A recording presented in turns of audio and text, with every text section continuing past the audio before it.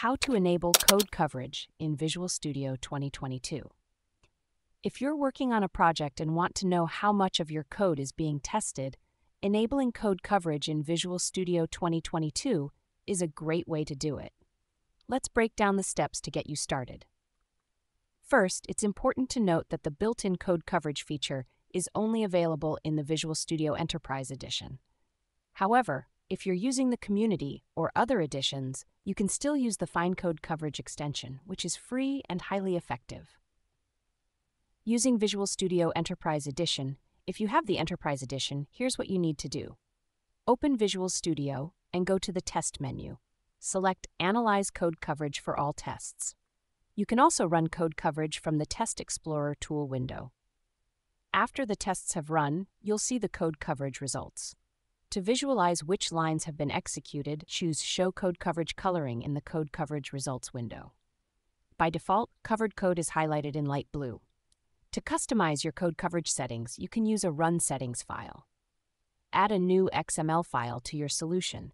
Name it something like codecoverage.runSettings and configure it according to your needs. For example, you can specify different formats like Cobertura or XML for the coverage data, using Fine Code Coverage extension in Community Edition. If you're using the Community Edition, you can install the Fine Code Coverage extension. Open Visual Studio and go to Extensions, Manage Extensions. Search for Fine Code Coverage in the Online Extensions, select it, and click Download. Close Visual Studio to install the extension. Once installed, restart Visual Studio. After installing the Fine Code Coverage extension, you need to configure it. Open your solution and rebuild it to trigger test discovery. Go to View, Other Windows, Fine Code Coverage to open the Fine Code Coverage window. Run your tests, and the code coverage will be displayed in the Fine Code Coverage window. To exclude unit test projects from the coverage, go to Tools, Options, type Fine Code in the filter, select Fine Code Coverage, and set Include Test Assembly to False. Additional tips for both methods: it's helpful to optimize your code coverage settings. Turn off compiler optimization, use debug builds for unmanaged code, and generate PDB files for each assembly. These steps ensure you get accurate and detailed coverage results. If you encounter issues, such as not seeing any results, check for potential conflicts like specific DLLs interfering with the code coverage process.